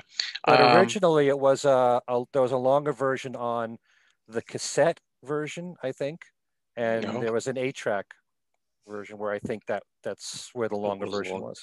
I had to put that one, something from the Ringo album. I had to do. Next, I have "I'll Still Love You" from Rotogravure. It's from Right. very haunting sound, a George Harrison song. Just haunting. I loved the mood of that. And there was a big thing where I think that was it that George sued Ringo because he didn't like the mix of it or something, the arrangement. I really love it. I still love it. I feel like I still What's love not you. to like about it? Yeah, it's well. So I can't say, but maybe some people find it a little dreary sounding. I don't know, but I just love it. Let's see. All right, that's two. And then I went with I don't know. I was torn by a couple here. I decided to go back to the Ringo album for "Have You Seen My Baby," otherwise known as "Hold On." One or the other. I don't know if they switched it on the album. There was I had a couple of copies of the actual vinyl album where it was listed as one, and then they switched it the other way. I don't know if "Hold On" was listed first, then later pressings became "Have You Seen My Baby." Now was that a Gary Wright? Who wrote that one? Randy Newman. Randy Newman. Oh yeah. Yeah. It's just so fun. And Ringo's in good spirit through the whole album, but on that song in particular, I love the way his mood in that. Do you have both copies of the Ringo album that have the? I'm crazy enough that I bought them both to have. What's having multiple copies of an album? You know, I mean. Oh, really? What? Yeah, no big deal. No big deal. Right? I mean, who does that? Right? It's a mere bag of shells for us. Multiple copies of albums, you know. Yeah. What's that? Who does that? So okay, I got those three. Now for the last one, I made a substitute here because as I say, I didn't realize for whatever reason that you could pick a B-side if it was on the album, right? So I did a little look. Substitutes allowed, Ken? No, I'm just kidding. Well, I'll tell you why. I'm just kidding. You can. I know, but I'm joking. No, I know songs. you're joking, but I just want to say I was going to put this on originally, but I thought no, that's a B-side, and it's "Who Needs a Heart" from I believe it's the B-side of something. Is it "Tonight" or "Heart on My Sleeve"? One or the other. It's the B-side of from my research. That just was kind of doing it here on the phone, and it is Ringo and Vinnie Poncia wrote it, right? And well, that's a little good upbeat, up-tempo kind of fun song. On the otherwise underrated, for my money, Bad Boy album, right? Which I hope we get to one day because I'd like to talk about that album a little bit. And there's so many other ones I wanted to put from that album. Tonight, maybe it was Tonight, maybe that was I don't know, Tonight was a single also. I forget which this was the B-side of, but I wasn't going to use it. But now I'm glad I can put it in as I realized. So there you go. Ringo. Yeah. All right. Yeah. By the way, hold on. The initial copies of Ringo had the wrong title. It really is "Have You Seen My Baby?" So they corrected it later on. Right. That's what it was. Yeah. Oh wow. That's funny too, Good because song. I have a my CD of "Give My Regards to Broad Street" has "Goodnight Princess" as "Goodnight Lonely Princess," which is not really correct. It's just "Goodnight Princess." Yeah, you were pointing that out on the show. Yeah. Interesting. Are you sure about that? I've always thought of it as "Goodnight Lonely Princess." I was pointed out by a few hardcore fans that it was good. It's a "Goodnight Princess," not "Goodnight Lonely Princess." Okay. So I have the Columbia CD that says "Goodnight Lonely Princess," but which is what I have. Yeah, but all my other copies say "Goodnight Princess" on it. So interesting. Yeah, there was a bunch of songs. Goodnight. There was "Goodnight Irene." Right. There's a lot of songs. "Good Night Tonight." Yeah, except that's a Honeymooners reference. Right. Oh, here we go. I'm going for the $99,000 answer. Right. Oh my God. All right, we better get to you, Tom, before the Honeymooners references take over. Yeah. So So what are your Ringo All choices? right. Well, we are 3 for 3 for 6 o'clock. Just a magical track that Paul gave to Ringo, and I do think it's definitely single worthy. I do tend to like the longer version a little bit more than the shorter one, but that's just that's just me. But I love Linda's contributions to the backing vocals on that track, and it just Paul does know how to write for Ringo. Another one, the closer for the Ringo album, "You and Me, Babe," I think is just a great way to close out an album. I wish every album kind of closed out with like a little, thank you, goodbye. I want to thank this person, that person, kind of thing. And again, George Harrison, again, he worked really well with Richie, and man, I wish they did more together throughout their lives. And Mal Evans co-wrote that. And Mal Evans is a co-write. Absolutely. Absolutely. I wish he was still around to talk about that, Oh, boy, what stories he would have to tell. Oh, no kidding. You kidding me? He probably would have to wait till all of them were passed on to tell the real juicy stories. I bet. I was going to make a joke, but I won't. Yeah. Okay. One that I really enjoy, I've come to really enjoy since doing this show with you guys is "Can She Do It Like She Dances?" I had that on my list. That's the one I last minute substituted the one I wanted to do originally for. I was gonna go with that. I love how he just belts it out, and he almost seems tired as he's belting it out. He almost seems like he's winded, but he just keeps on going. With the vocal. Oh, I love it. And it's so crazy. It's really a fun track, and it's a Ringo track. It's just those fun, silly, kind of sing along in the bar type songs. Back in the day, hanging out in the bar. Right, exactly. And then, again, a song where I know Joe mentioned this one. Another confusing song where it had a promotional video, I'll Still Love You, but not a single. And however, this one had its roots with the All Things Must Pass sessions as well. George did work on the song then, and then also was going to give it to a couple other acts. But Cilla Black. Cilla Black, thank you. Yes. Leon Russell too. Leon Russell and Mary. Yeah. Yes. So this song has a little bit of a history, and let's hope that when we get that All Things Must Pass box set, that we're going to get a little bit of this and a little bit of Beautiful Girl and all those other songs that Early Takes Volume 2. Volume 2, yeah, wouldn't that be nice? It should be Volume 3, actually. By now, yeah. You should have called the other one Volume 1 and done. Yeah, really. But I really like what Ringo and that team did with "I'll Still Love You," and I think his vocals are really strong on that. And why George felt the need to sue him for that arrangement or whatever is whatever. But I'm sure they resolved it, and as always, they remain friends. They joked about it on that It's Your Life, or whatever show it was. When 1988, they had a good laugh about it. George was laughing. They had a great laugh. Yeah, kind of abashedly laughing. Right. It sounds like that recording that Ringo made was how it would sound if George was on it and producing it. Perhaps. The lead guitar solo, which I think was Jesse Davis, sounds just like what George would have played. I mean, I love it as it is, but I mean, I'm objectively looking at it. It has like a dreary sound, which I love, but maybe that's what he would object to. I don't know. I love it that way. Yeah. So do I. Excellent. So those are my 4 Ringo. Oh, well, this has been great. Yeah, they're all over, all over the place. I mean, there's so many to choose from Ringo. All around. All around. Yep, exactly. Yeah. He's gonna get it. Oh my God. You're gonna get it. By the time I finish for you, you will be in no position to get ours. All right. Take us home, kid. All right, I'll take it home here. So believe it or not, I did not pick 6 o'clock. So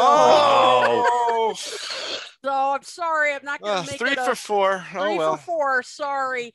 I went with some different ones. However, there's one that there will be an agreement on.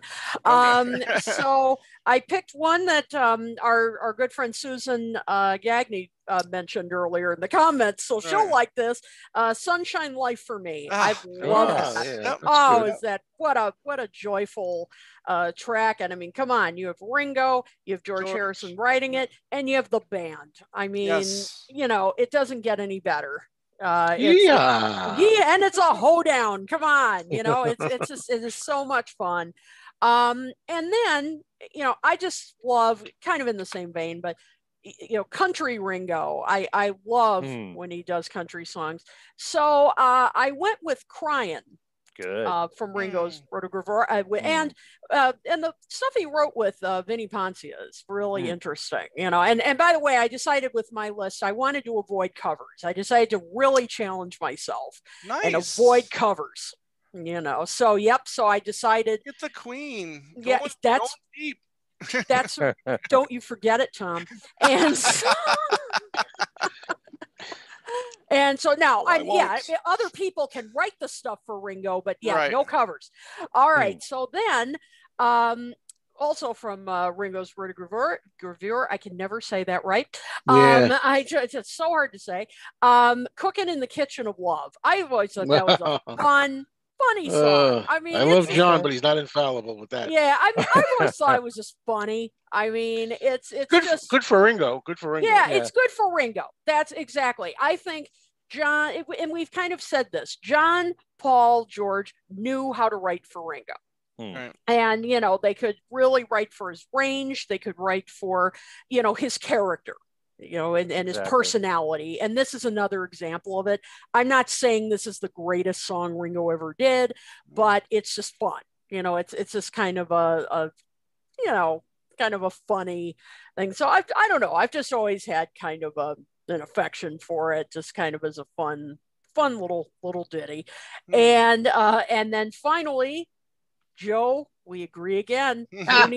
Who needs a heart? Good.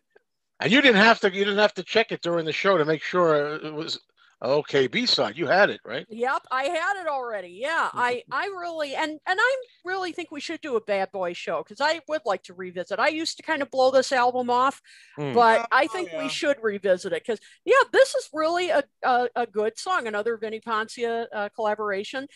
Just a fun, straightforward rocker. Horns. You know, we love our horns on this show. We've talked about that. You've got some, horngasm, as we talked about the last time. This isn't quite on that level. If you could say that, I could say what I was going to say. It's not quite on that level, but it's but you got the horns. It's really great. Harmonies in the chorus. This could have been a single easily, I think. And great, kind of. A-side. There you go, A-side, for sure. And, great kind of a little bit of like a Jerry Lee Lewis kind of piano in it. No, it's just a great song. And Ringo's voice sounded terrific on it. Yeah. So why this wasn't an A-side, don't know. I mean, I think it could have been. Fair enough. Ringo and Vinnie Poncia were really a good team. They were. They wrote quite a bit of material in the 70s. I don't know why they broke things off. I never hear Ringo talk about him. No. I wonder. Vinny's still with us, I think. Yes, he is. I think I saw a show maybe at Jones Beach. I think Vinnie Poncia was in the audience, maybe. I seem to remember Ringo mentioning him, if I'm not mistaken. My memory's really getting screwy, but several years ago. We need to find us some Vinny and get him on the Shizzo with us. Yeah, I've tried for years. You can't even find any information about him online. Really? Doesn't have a website, nothing. Oh, he'd be fascinating to talk to. I'd love to talk to Vinny. Yeah. Oh, well, if anyone out there knows how to get in touch with him, pass it along. We'd love to know. That'd be great. So, one thing I wanted to say about Cooking in the Kitchen of Love, I love the ad-libbing. Yeah. At the end of the song, with Ringo, no garlic, thank you. That's what it is. It's just fun. That's what it is. I mean, I'm not saying it's his best of all time, but it shows Ringo's silly side. That's what I like about it, his humor and John's. So fun stuff. Yeah. So I think, somebody wrote, and I apologize, I can't find who it is earlier, said this would be a great compilation that would, talk about eclectic. And it really is. Yeah. I mean, it just shows in the solo years, just how many styles that they covered, and just all these wonderful album tracks that, they weren't hits, but they are buried gems. For sure. And there are a lot of them in the solo catalog. Yes, for sure. The Beatles they're the kings of eclectic. Yep. Beatles. They were that way when they were together. Right. They're that way on their own. The more that you study their solo music. I mean, just looking at Paul's catalog, Oh, good point. And the ambient stuff that he did for the Firemen, or the full-blown classical works to go with all of his pop and rock stuff and country music, and they crushed everything, really. They really did. Yeah. They really did. It's just it's amazing to think about.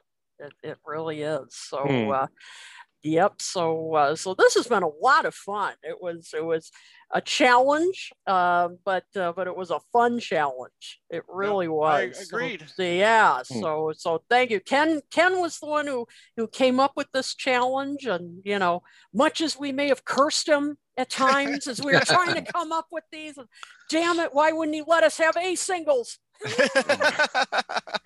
We should post what we have been writing to each other privately, so That's people right. can see that. Yeah. Oh, well, maybe I overlooked it. What do you mean? What do you mean? I'll go over it, but I don't know. Oh, right. It was just great, and thank you all for the comments too, and we will read them after the show. I mean, so many of you have been writing your picks, and we will definitely read them, and comment. We always do read the comments, and we love it, and we're so glad. A number of you have said how fun this has been, and so glad that you're enjoying it. We enjoy it as much as you do. Right, and then when this gets posted on YouTube, leave your comments too. Leave your 4x4s in the comment section on when this gets posted on YouTube. Please do, because we read those as well. And we write back to you. Yep. Absolutely. Yep. So we love, that's what this show is about, is interaction with you guys. So we love that. Oh man, so this has been so much fun.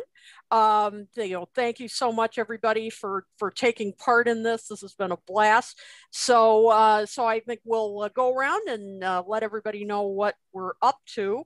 Let me just start off by saying I have a kind of an announcement that coming this Sunday, February 28th, my monthly show is coming back. I didn't get to do one last month because I was too busy getting ready for my Motown class, which went really well. It was a lot of fun. Hope to do a class in the future, but my monthly show is back. It's on my Facebook page, and it's a special one this time because it'll also be on my birthday.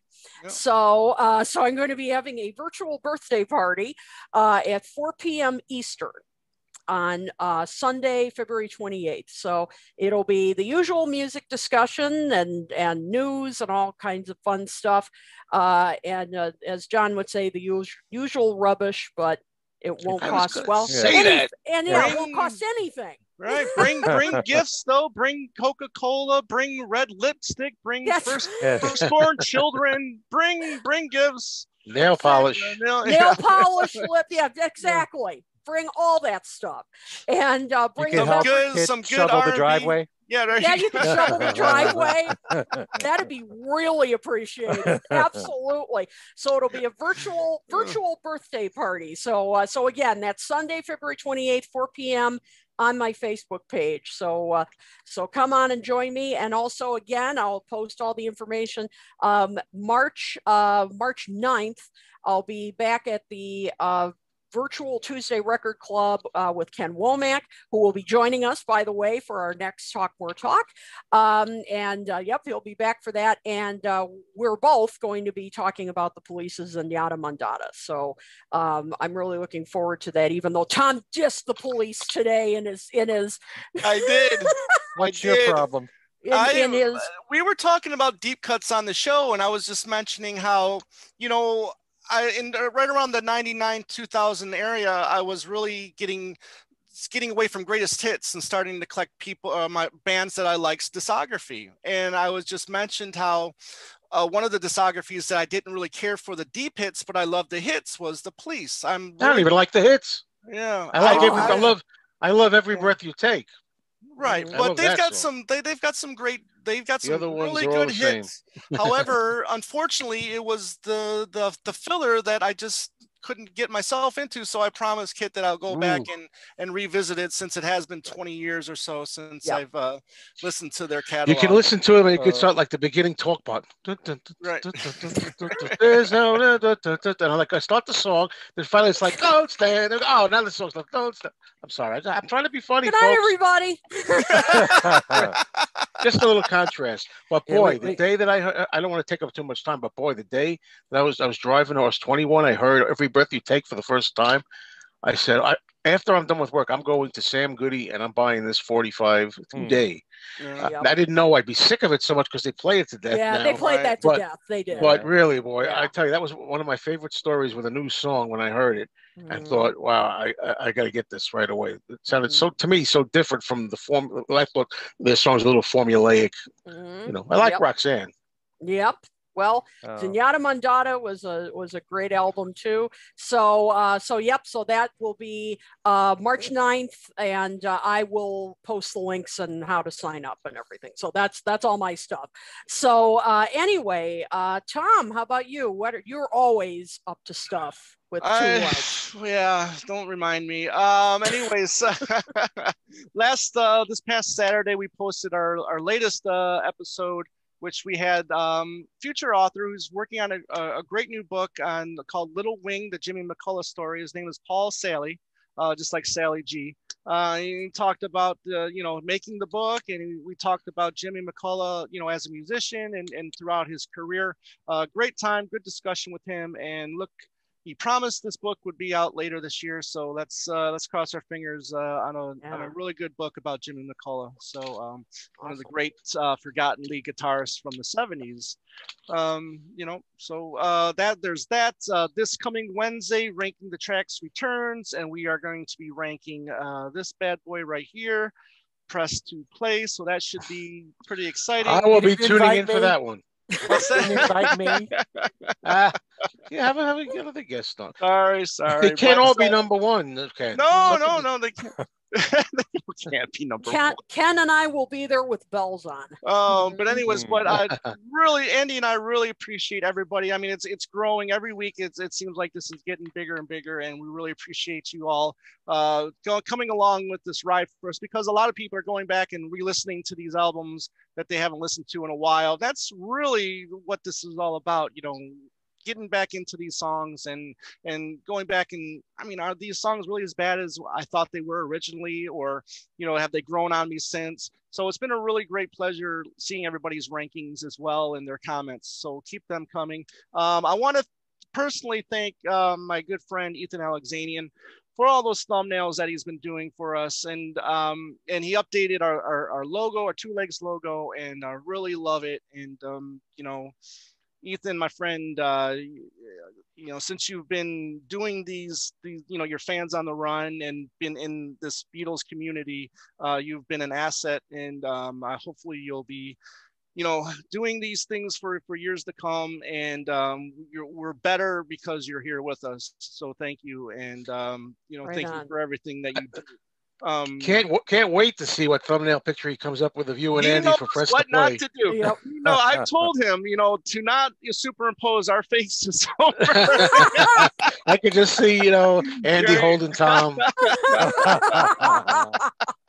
Oh, I'd love to see that. I would love to pay money. You and everybody else. But yeah, Andy and I really appreciate everything that he does for us. And then next week, our latest episode that will be coming this Saturday is about songs that McCartney gave away that were singles. And did his name carry the same weight with these singles as he did when he was a Beatle? We all know the success that Lennon McCartney had, giving songs to other acts like Peter and Gordon, Billy J. Kramer, and Applejacks and whatever. So, but did these songs do as well during his solo years as they did when he was a Beatle? So we kind of talked about that. We had 5 songs that we talked about. How did they do? And that's why I messaged you the other day about those 2 songs. Yeah. So. There's a huge difference there, though, Tom. Yeah, no, there is. And that's one of the things that we talked about. There is a big difference because of the fact that you have the Lennon factor as well. You have the Beatlemania factor as well. But in the case of some of these other songs that Paul wrote later on, there wasn't a big deal made about the fact that he wrote it. No. A lot of people didn't even know it. That's one of the things we mentioned. Yeah, absolutely. Yeah. So we had an interesting chat about that. So that's coming up this Saturday. Okay. Cool. Yeah. Wow. Very good. Always loads of stuff planned. That's awesome.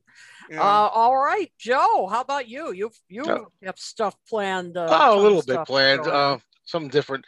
For one thing, please subscribe to my YouTube channel, Mean Mr. Mayo. And I have a new show that I'm doing, which you can be found on my channel.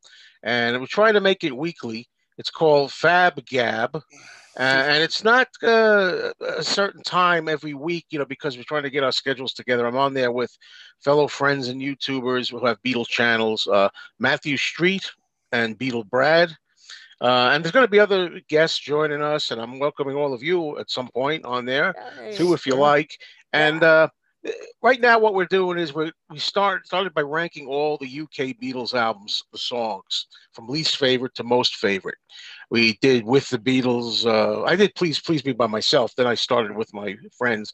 We did With the Beatles, and we did A Hard Day's Night. Forget it. I mean, forget it. Any Beatle album is near impossible, but A Hard Day's Night especially was It was quite a tough one. job. Yeah, absolutely. I didn't envy you guys. No, it was. I'm telling you, it's insane to try to do that. But after we finish that, we're thinking chronologically. We're going to go all the way from the solo careers of the four of them, all the way up to McCartney 3, or whatever comes out by the time we're done in 2 or 3 years, whatever it'll be, and other subjects. It's not just going to be ranking. Right now, we're going to do the rankings, but other topics here and there too. So that's Fab Gab, and as I say, the time always changes, but this time it's going to be the next show Sunday, February 28th. A special day, Kit. I thought you were born on the 29th, Kit. I was, but of course, So don't get a real one this year. The 28th. Have to do the 28th. But it is at 2 p.m. Eastern time. Okay. So you may still have a chance to catch after that. Maybe you can catch Kit's. I don't think it's going to be as long. So after us, go to Kit. Mm-hmm. Yep, no problem. So we have your Sunday all planned out for you. Yeah, so far. You know what you're doing. Yep, you know what you're doing. Because we're going to be doing Beatles for Sale next. Oh, perfect. What's that you're doing? What's that you know what you're doing. Sunday. Oh man. Well done, Ken. Well done. Very well done. So that sounds great. Okay, Ken, how about you? You're always he's busier than I am. That's right. That's impossible. Busiest man in Beatle biz. Here you go. No, but the Beatle community. Yeah, I just wanted to say, Joe, I watched the With the Beatles show, the Fab. Oh, you did, yeah. Yeah, I always find it interesting when all of you almost have the same choices at the bottom. Yeah, of the and you have to notice. I don't know if you noticed. I don't want to spoil, but Beatle Brad's number one was incredible. I couldn't believe what he picked for number one. I'm glad he picked it. It was a cover song, which I picked the cover actually. Both of us picked the cover song. We're not going to give it away. Yeah, don't give it away. Don't give it. Okay, as some of you know, I have a new YouTube channel. And despite having some problems a few weeks ago that everybody here knows about, and uploading the interview with Al Sussman, which took 2 weeks to get on the channel, I didn't want to proceed with more interviews until that was resolved. But I have now done 3 interviews with Gary Van Sciac, the former bass player of Elephant's Memory. 2 of the 3 are now on the YouTube channel. And the third one, hopefully, will be up tonight right after this show. And it really is, between all 3 interviews, everything you could possibly think of to ask Gary Van Sciac about his time with John and Yoko. Talking about how Elephant's Memory was formed, how they worked with John and Yoko, the Sometime in New York City album, Approximately Infinite Universe with Yoko, the one and only Elephant's Memory album on Apple, all the TV appearances that they made, Dick Cavett and Mike Douglas. And I've been watching the Mike Douglas show the last few weeks. Wow, I love it more now than I ever have. Very intense week when they co-hosted that show. There's that. There's the one-to-one concerts. We talked about all that between all 3 of those interviews. So, he's just a great guest to have on, and I've known him since the 80s. And Gary Van Sciac on my YouTube channel, which is Ken Michaels Radio.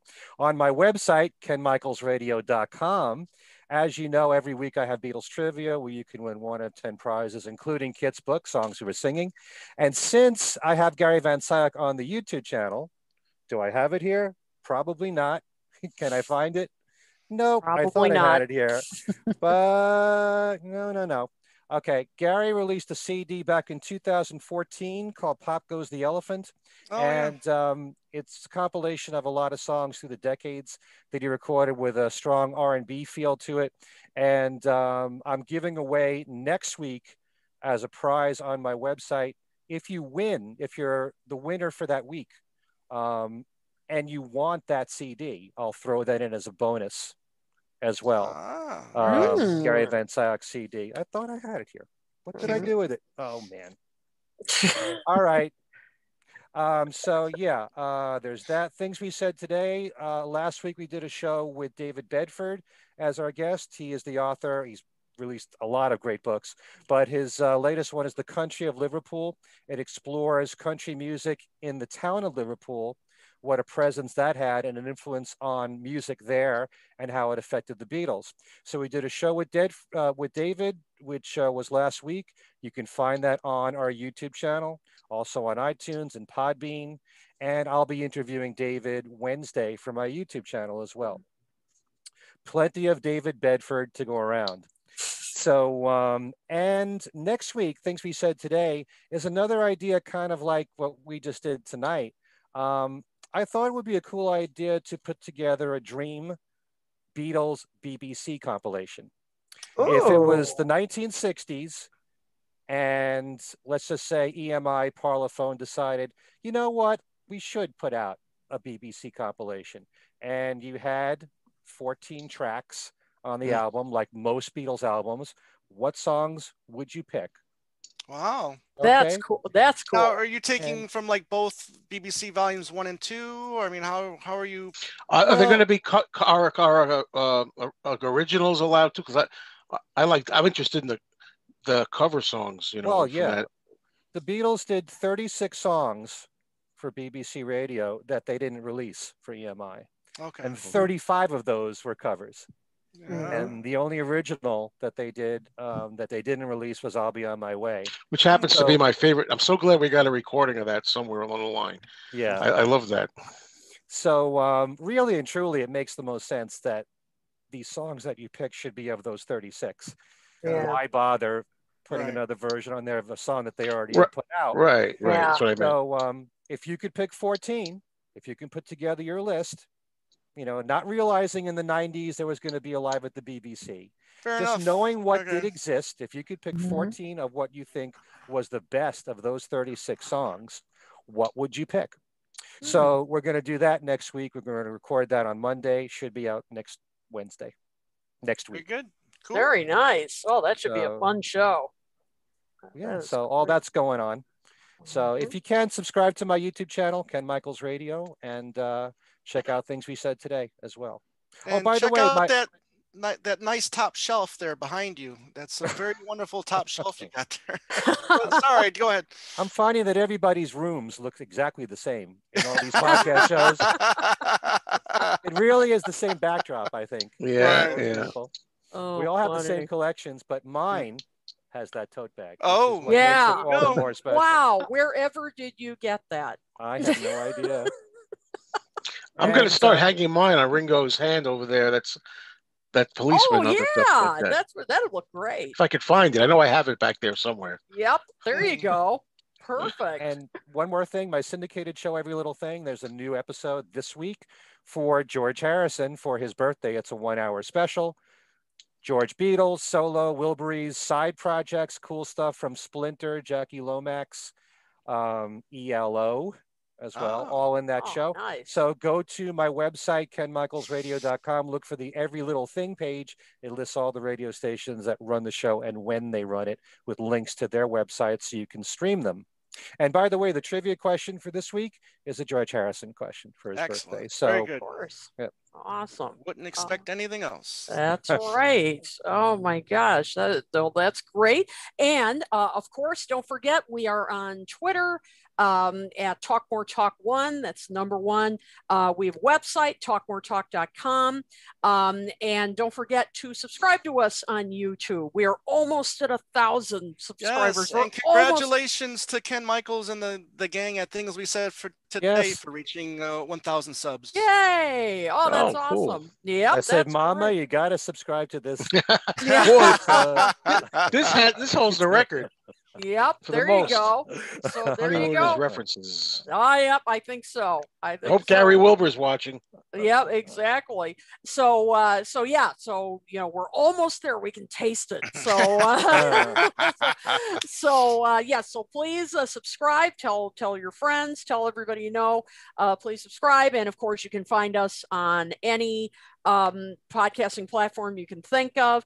And you can also email us at talkmoresolotalk@gmail.com.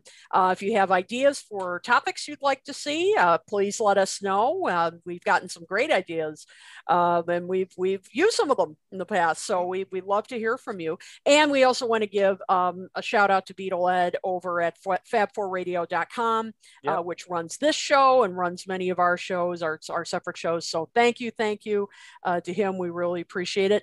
And we appreciate all of you for tuning in and keeping in touch with us, sending us tips, news tips, all that stuff. We can't thank you enough. We really appreciate your support. We can't do this without you.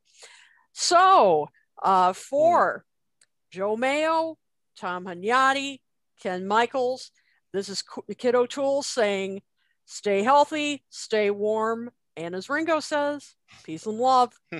See you next time. Bye-bye.